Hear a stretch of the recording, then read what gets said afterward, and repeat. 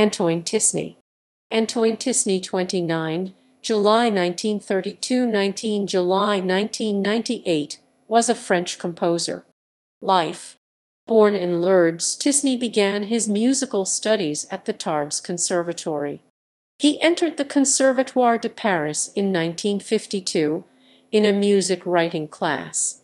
He was then a student of Georges Hugon in harmony and Noel Gallon and Jean Rivière in fugue and counterpoint, then had Darius Milhaud and André Jolivet as his teachers.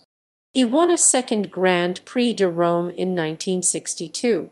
Principal music inspector at the Ministry of Cultural Affairs between 1967 and 1992, then music inspector in charge of the municipal conservatories of the city of Paris, Tisné composed more than 300 works ranging from pieces for solo instrument to the symphony orchestra. His works are recorded in France by MFA, Rem. Calliope. He was an officer of the National Order of Merit, a Commandeur of the Ordre des Arts et des Lettres, and was decorated with the Ordre des Palmes Académiques. Among other awards, he has received the Copley Foundation Prize, the Helfand Prize, the Lily Boulanger Prize, the Koussevitzky Foundation Prize, the Casa de Velázquez Prize, the Grand Prix Musical de la Ville de Paris, the Composer's Prize of the Sésame. Tisné's work is that of a humanist for whom composition procedures are only a tool intended to restore as well as possible the explorations of his imagination without ever being in itself the essential generator of the composed works. New technologies, while he knew how to appreciate them, do not fit into his thought pattern as a deliberate substitute for inspiration or as an alternative to a musical discourse that he likes to be imbued with spirituality. Tisné's work is resolutely expressive and does not need to be followed, at the time of its interpretation, by explanatory comments. One enters the universe of Tisné as one enters the universe of a painter, or even more perhaps in the universe of an architect, by its spatial dimension and by its quasi-telluric energy. Tisné was a musician of spaces.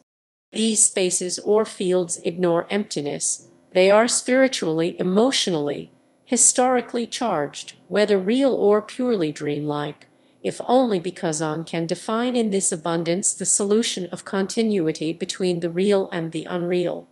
But his world is also our world. Tisné died in Paris in 1998. Works: Sonata for Piano 1968. Epigraphe pour une style for piano 1968. Soliloques for bassoon solo 1968. Concerto for flute and string orchestra 1969. Homage à Calder 1970. Stabile Mobile 1970. Luminescences for organ 1970. Solstices for bassoon, string orchestra 1973. Sonata for violin and piano 1973. Alliages 1974. Syriacs 1975.